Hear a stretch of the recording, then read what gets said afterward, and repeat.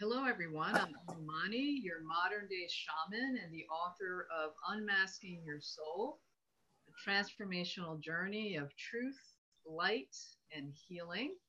And today I have a very special guest, Pauline Kehoe. Hi, Pauline. Hi. It's wonderful to have you here. Thank you. It's so nice to be here.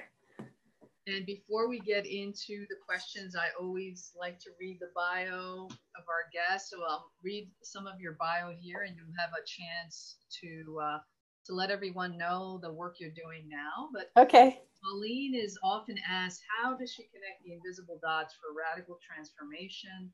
What prompted her to focus on the ambitious woman? How we can all truly be incredibly wealthy and live an abundant life, rich life? How she arrived at being the go-to person among some of the most gifted people on the planet. For Pauline, it begins with a serious medical history, Graves' disease, hyperactive thyroid disease, and thyroid eye disease that led her to see the world and herself differently. She had 2 surgeries to remove her thyroid, lived life with the painful physical deformity of thyroid eye disease, and then had the lower eye sockets knocked out at 23. During the same time, her thyroid was out of balance. Pauline researched and started asking holistic questions shortly after her first surgery at 17.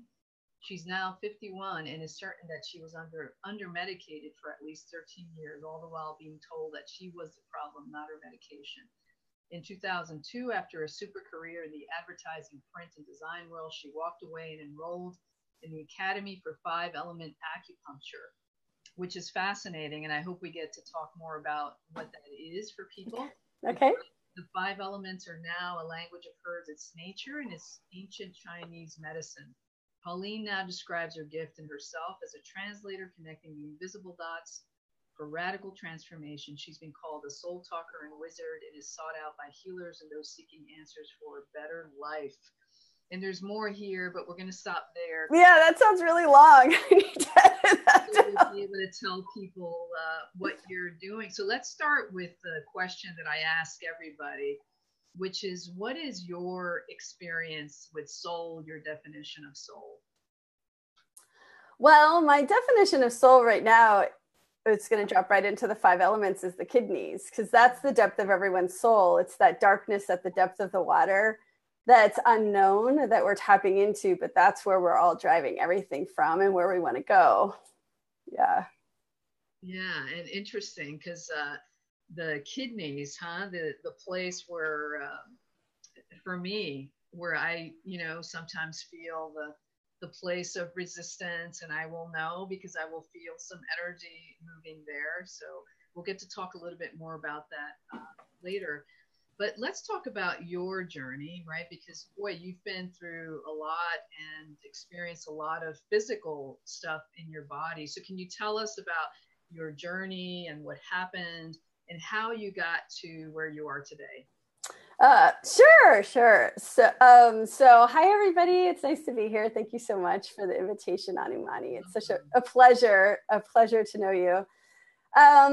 So my journey, it's pretty intense. I mean, I seemed like I was a normal kid, but I wasn't. I always felt a little bizarre and out of the box and alien-like. And, I went through life and I was actually first hospitalized when I was 7. I had this bone infection that was totally weird.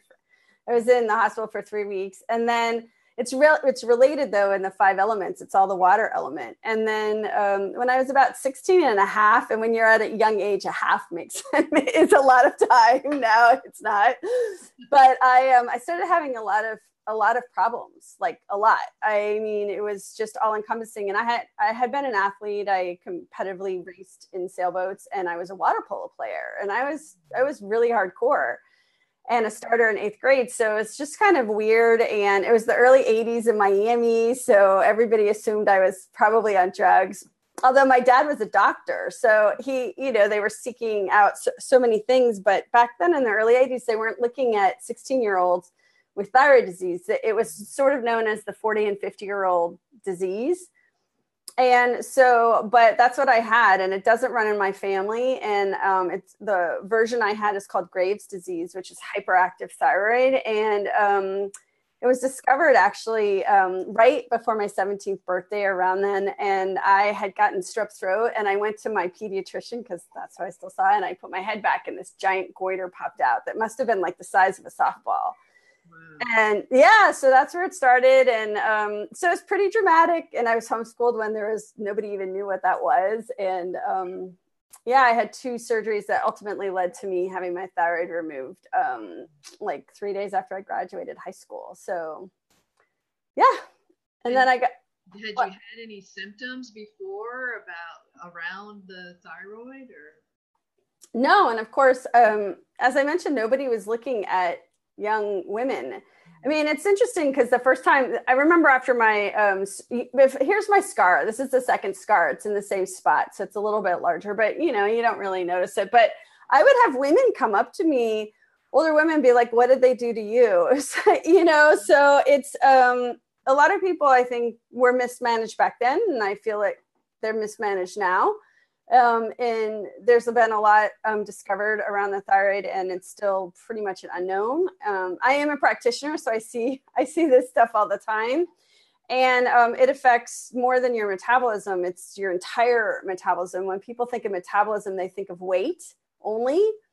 They don't consider the psychology, like literally it affects your psychological, emotional state, your memory, of course, all of your hormones. So it's really like, it's this tiny little bean shaped thing right here that runs everything.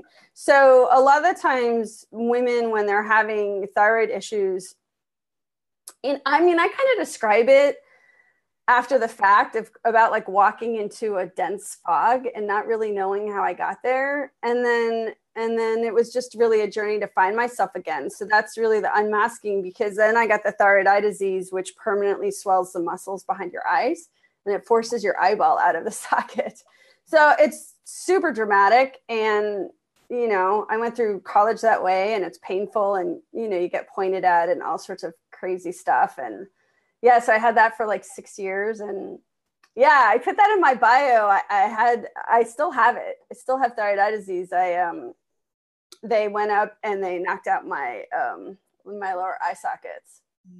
So my sinuses are part of my socket. So some of you might be squeamish over there. Sorry, but yeah. So I feel like my perspective on everything comes from that place of really being challenged and really having to seek out different things that were going to work for me, because I decided that through that whole time that I was suffering with the eye disease, I was also feel like I was under medicated for 13 years. And so I was not at the state that I was before this started. And I don't think I've ever really quite gotten back there. And of course you age, so you don't know, but it's a constant, you have to keep on it all the time and do what you got to do for yourself. So, yeah. So this show is about, unmasking your soul and really stepping into a deeper part of ourselves. Illness, obviously is one of those ways that many of us kind of are taken to a deeper place. Is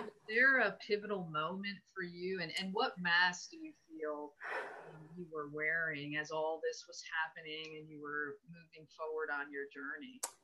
Well, I think initially when it started, my mask was that I'm okay, because when all of this stuff was happening, it was so traumatic for my family and the friends and stuff around me that it was like everybody I was consoling everyone else, as a 16 and 17-year-old going through a really dramatic thing. So I think that's the first thing. As you know, I feel like I'm unmasking all the time, because it's really to more deeply know myself. And so certainly having all of these events of being such a young age took me from 16 and a half through college and beyond, slightly beyond. So really that whole first period of my life was so dramatic. And I feel like everything that I do now stems from that place. So it's, for me, it is a constant journey to find a mask and take it off and to live more authentically, because we don't know what we know until we know it. And, when we can have that perspective shift, and it's like, oh, and right now, honestly, I feel like I'm in an unmasking, because I'm stepping out. I just did a new brand and certain things like that. So Yeah, I don't know. Did I answer your question? So when did you get interested in the five elements that you do now? And you talk about how it's an ancient, practice. Can you, what was there a pivotal moment where you said, oh, I need to do something different? Yeah, I mean, I went into advertising and design. I have an art degree, and I had a pretty good ride. I was living in Portland, and when I was living in Portland, I got into more of the holistic healing, where acupuncture was happening and acupressure and all that kind of stuff. And it was 1996. And so that was really consistent for me. And as I said, I've always felt different. I just didn't know how. I grew up in a very Western, Midwestern farm family, kind of situation. So it's not like being different or seeing things or whatever. I was fostered in that. It was more like, I don't know what you're talking about, but like, whatever. So I don't usually talk about any of that kind of stuff with my family and at all. And so I feel like I went there and I was in the world of advertising. I started to get messages that I was killing myself. Wow. Yeah, it was pretty dramatic. And I tried to get out of the industry, and actually 9/11 happened. So because I have a great resume in that, and so I was trying to actually figure something out, but it was just then not a good time to do something totally new. And so I got back into the design work that I was doing, and then I just had a really negative experience at a place that I went to. And I kind of describe it, like if you don't get the message and you don't act on it, the universe will do it for you. Will kick you out the door. So I feel like the universe basically like body slammed me. And I kind of sat there and I was like, oh my gosh, what am I doing? What am I going to do? And then I called my acupuncturist in Portland and I said, I'm thinking about moving back to Florida because that's where my family was and that's where I grew up. And I'm thinking about going to acupuncture school. And I said, what are your thoughts about that? And do you have any recommendations for me? Because I love to network and get ideas from other people. And she said, well, actually there's a school in South Florida. It's 5 element. And I had never heard of it. And it's so funny because that's the ancient medicine. It's the 5 elements. And she said, it's the only philosophy that you will tolerate. And that was a very profound statement from somebody who had been working with me almost weekly or bi-weekly, bi-monthly for, I don't know, how do you say it? Every 2 weeks or something like that for 6 years. So I said, okay, great. I hung up the phone. I called them and I said, I'd like to start next year. And they said, you could start in 3 weeks or next year. And I said, okay, I'll be there in 3 weeks. And that was it. Yeah. So so that was my journey into the 5 elements. And I had never had a session in that. So what the 5 elements are, it's nature. It's the oldest style of healing on the planet. And the oldest book is called the Book of Changes, which is the 64 hexagrams of the I Ching. And that is then was created into the 64 poems, which are the Tao Te Ching by Lao Tzu. And then that's the Tao. And if we're talking about the Tao or not, it's not the Tao. And that's the oneness. And Taoism is not the same as what we're talking about. So the 5 elements it's spirit-based. So in the medicine that we do, it's not, you're not diagnosed based on the symptoms that you have. Like I wouldn't be diagnosed on that. I have a thyroid disease. It's pointing to the water element though. So the 5 elements are wood, fire, earth, metal, and water. And it's body, mind, emotion, and spirit. So there's a creation cycle in nature. And then there's a control cycle, like water controls fire, if you usually throw water on the fire. But it means so many different things and everything in this very interconnected state. It's not like you can't put a Band-Aid on something. So it's very, very deep. And then you get diagnosed based on color, sound, odor, and emotion. And it's truly who you are. It's not your experience in the world today. So it's like really tapping in and dropping into who somebody is, and then really touching them and healing them and supporting them from this very, very deep place within them. And then the result is transformation that you can witness on the outside. Yeah. So are there common themes that you've noticed in your clients of maybe areas that they were being misdiagnosed in, or that they never found, no doctors weren't able to find what they really had? Yeah, I mean, yeah, definitely. I usually healers seek me out, or people who don't know that they're healers. Like, if you just want your elbow fixed, I'm not your gal. Like, go see somebody else. Like, I want to get into the juicy spirit level stuff. But yeah, that definitely, when people have seen 30 doctors, then usually I get a phone call. It's nice if I get a phone call before then. But yeah, there have been some really dramatic cases. Did you want to hear about some? Yes. Oh, you do? Okay. All right. Well, so I don't know. Well, themes, first to answer your question, an overall theme is everybody in the world is blowing out their water element. And water is life. Like, your heart stops beating, it's over. You stop breathing, it's over. We know that. Your kidneys start to fail, and your water element is being depleted. And what that looks like is running around like Roadrunner, drinking those energy drinks and pushing through, being exhausted. And if that's you, you know what I'm talking about. There's this place in which everything is lost, but it's all your hormones are there, and it's money, energy, the length of your life is there, and the depth of your soul, and all of these things. So it's like, you can't just tell somebody to just stop being like that. It's kind of like you need one of those lights that turn down, as opposed to so there's an awareness that comes with it. And then there's an interconnectedness with all the other 4 elements on a body, mind, emotion, spirit level. So that's where it gets really intense. So one of my most dramatic cases that I talk about and share, and, obviously I won't mention names or anything like that, but it's this woman, and she was an older woman, and she, I can't remember anything that's going on. This is probably like a decade ago.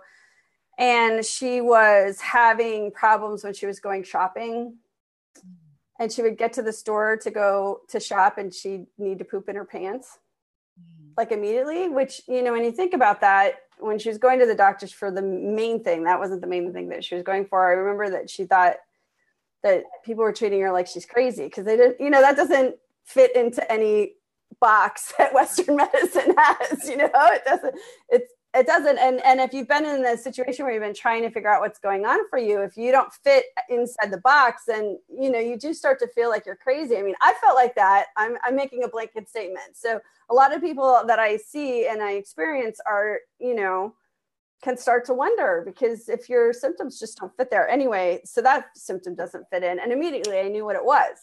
So, and what was happening is anybody who has a chemical sensitivity or is really sensitive to smells and other things, that's the metal element. That's the lung and the colon. And so the metal element is the closest to the heavens. And so people wake between 3 and 5 around the world and meditate, which means someone's meditating all the time on the planet Earth, because of the time changes, which is pretty cool. Yeah. So it's the Father on all levels. It's spirit. It's the lungs. Our largest organ system is our skin, which is the 3rd lung. So anyway, and the colon, which is about letting go, right? And so the point right here is the exit point of the colon, which most people you'd never think that it's the nose, but it is. And that point's called welcome fragrance. So what was happening, and what I, diagnosed it as, is that there was some sort of chemical smell in this store that she was shopping at that was setting off her, so it's basically the lungs are it's part what's called the Wei Qi, and it protects you and your immune system. So there was something happening, and there was a weakened state there, and she would smell these chemicals, and she'd have to evacuate. And of course, what had happened is that her life was diminished because she couldn't actually go shopping. So anyway, I think it was like 3 sessions. But the thing is like, people I'm moving away from the needle, because I don't need the needle to help people. So I don't describe myself as an acupuncturist anymore, because then you have to fly here to see me. It's really like, so what I do is I translate. That's why I call myself a translator. So I can talk to anybody anywhere. I love Zoom this way that we're doing it, and translate what's happening. And then I say, connect the invisible dots for radical transformation. And so if you can begin to know what's happening for yourself, it's like all these things, your body's talking to you all the time. You just don't know the language, because we all were given this book. We weren't taught the 5 elements.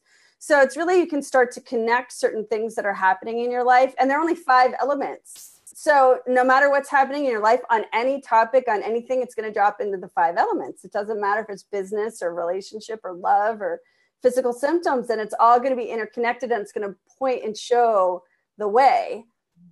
And then, so people will say to me, like, well, what are you going for? And I'm like, I'm going for a 1 degree shift in your spirit and your soul to help you, 1 degree shift, because yeah, that gives me the chills. Because, if you're sailing, I always have sailing analogies. But if you're sailing to Bermuda and you're off a degree and you sail 500 miles, you're going to miss the whole dang island, right?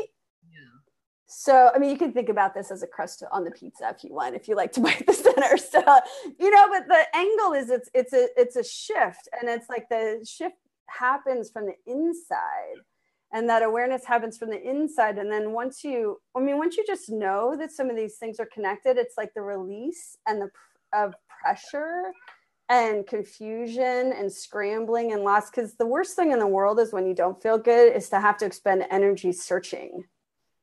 Yeah. And that happens to so many people. Oh my gosh. Yeah. So anyway, so that was a really dramatic one that I just shared. But I did just talk to somebody the other day, and they were having all this swelling in their face. And this wasn't actually a client of mine, but they're having all this swelling, and the lungs are up here, and they move the water on the upper end. So right away it's like, okay, well, that's the lungs. I was like, is there some sort of grief in your life, or I don't know. There's all this metal stuff is coming up today. I also had a woman who called about her thumb hurting, and I was like, did someone just die? And she's like, yeah. So I don't know. That's the metal element. And there's so much more. It's not about all that stuff, but that's really awesome. Yeah. So I know you've launched this new brand, The Ambitious Woman, and the summit, and I know our audience wants to hear more about that. So talk about how you got to launching that brand and what it's all about. Okay. Yeah. So the name is The Ambitious Woman. And so everything's new. What I realized in what I've been doing, it's really been a search for a long time for me. So that is an unmasking about really stepping in and knowing that the translation piece could really help so many more people. And the pressure of using a needle, of course, what people think acupuncture is not what it is. So, and figuring out who the people are that I work with and that I want to work with are people who actually want to have that journey from the inside and transform their life. I mean, the worst thing in the world as a healer and a coach, I'm sure you know this, is to care more for your person than they care for themselves. It's really a painful experience for me personally. And if you're all in and you want to get to where you want to go, I'm 10,000% in, so that's The Ambitious Woman. That's where she came from. And so that's not just me, that's, the people that I work with, and it can be men too, no offense, but 98% of the people who I work with are women. So, you got to look at the statistics there. So, but anyway, yeah, so that's where the brand came from. I have a brand new website. If you jump over there, it's not .com, it's .life. Somebody wanted me to pay $2,000 for the .com, so I didn't do it. But it's the .life, and so that's still being developed. And the beautiful thing is like it seemed like a perfect time to pull together a summit. So that and Anumani. Yay. She's one of the 21 interviews. It's an incredible interview, and it's just like this, exactly how we're talking right now. And I have to say that it's just like anything. I mean, when I went to 5 Element School, I went to go learn something. I didn't realize it was a journey to know myself. 100% it was. And it's the same thing with the summit, because these interviews are so powerful. I mean, I am a changed person because of it. I mean, I would recommend everyone to go out and interview 21 people about anything. I mean, really, just to be able to ask questions, because it's not about me. It's really about talking, just like what we're doing right now. I was able to really talk to Anumani, and I really wanted to share the story. And so the summit name is Eliminate What Is Holding You Back, Live a Wildly Inspired Life of Freedom and Success. Who doesn't want that? That's right. Yeah. I mean, I don't care where you are. If everything's fabulous, it could be more fabulous, because this isn't a journey to arrive somewhere. It's like, it's a constant evolution that we have in our life about awareness, and it spirals up, and we want to continue that spiral up. So it's like there could be, and if you're stuck, it's a great way to like listen to 21 people so that they may inspire you in the way that Anu Mani says something maybe different than how you've heard it. And then suddenly you're like, oh my gosh, and you get that piece that you needed to have that, to assurance that if you're running on a hamster wheel, that you can take the dive off of it, or, there's just so many powerful stories. And it's cool too, because my husband, I gave him projects for this whole thing. And so he listened to all of the audios and he was just like, holy cow, and he's walking around with a little notepad and writing stuff down. And this is a very interesting thing to watch it happen. So That's really cool. And it starts June 4th. It starts June 4th and it's free. It's totally free. Yeah, so the way that it's going to work, it starts June 4th. There's 21 interviews through June 14th, the 4th through the 14th. And what will happen is that suddenly I was like, is that 11 days? So anyway, so there's 2 interviews a day, and they're going to be up for 3 days. That means up where you can actually see them. And then they come down. And we move through. And then at the end, on the 15th through the 18th, there's 3 days where they're all live again.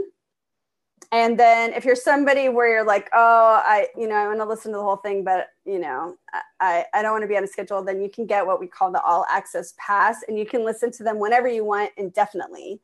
And they're going to be audios there too, in case you're an audio person. And then if you do the little all access thing, you can actually download them later. So, and then there'll be bonuses there and stuff, but it's totally free. And I would put it on your schedule. It's going to be amazing. Yeah. And I'll put the link underneath the video when we're done here. Yeah. So for those people who are wanting to start their journey of unmasking and, becoming healthier, stepping in more deeply, what recommendations would you give them? Where should they start? Well, the first thing I would do is drink more water and breathe. I mean, those are the 2 things that I probably diagnose the most in my practice, I swear, because people will come in and it's like, are you breathing? And it means something. It's like, can you take things in? So I really recommend, like, that's a meditation practice too. You could just sit, even if it's for 30 seconds, just to start. Because if 5 minutes feels like a long time for you, it's just like that dial you got to turn up or down. But really just take the time during your day to get up and have a glass of water and take a drink. And then I feel like there's certain things that everybody knows that are happening in their life that they may be having an inner conversation about needing to make a change and being aware of it. And I feel like that's the first thing, is to be self-aware, but also to take self-responsibility and recognize it. So if you need help, that you can actually tune in and transform, because I can guarantee you that your life is meant to be amazing and beautiful and so many different things. I feel like, our minds and how we feel about ourselves constrict us, but we're beautiful beings here to live our lives, and everybody has an amazing gift and a superpower, and a couple of them, and we need you out in the world. Yes, that's beautiful. Yeah. So if people want to contact you directly, where would they go if they wanted to have a session, or which contact information would they use? I'm just going to give you an email address because I'm working on my website. So you can contact me at info at it's theambitiouswoman.life. That is my email address, not .com, .life. Theambitiouswoman.life. Love that. Yeah, thanks. I thought it was a good fit. Feels very much in alignment. So any last words before we close out here? No, just thank you so much for inviting me. And I would recommend come to the free summit. It's so amazing. Don't miss anybody, put it on your calendar. You can see what everyone's talking about. But I guarantee you there's going to be tons of surprises just in the interviews. And everybody's giving away a free gift. Yes. So, and that might keep you busy for the rest of the year. It's free. So, I mean, it's good stuff. Yeah, it's great. Yeah, so, anyway. It's wonderful to have you here. Thank you so Thank much. you. I'm excited about the summit and being on the summit. And Yes. I invite everyone to join us there. And just reminding our audience that you are loved and you are loved. And I hope to see you on the next show. Take care. Take care, Pauline. Bye. Thank you, Anamani. Bye. Bye.